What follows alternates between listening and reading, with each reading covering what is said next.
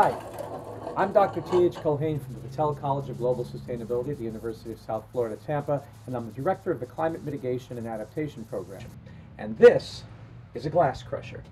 The glass crusher produces a really high-quality cullet, or crushed glass sand, that takes on the color of whatever kind of glass we put in, whether it's clear or colored.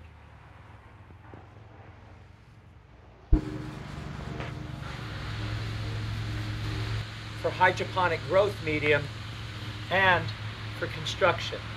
Look at how pretty that is.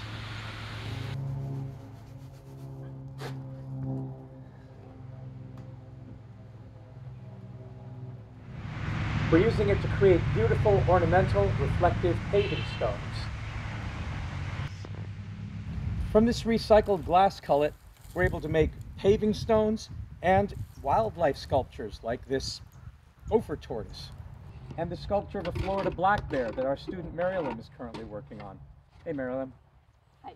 We also have these reflective paving stones whose surface albedo reflects heat and light away, and think that this is a great solution for all paved surfaces.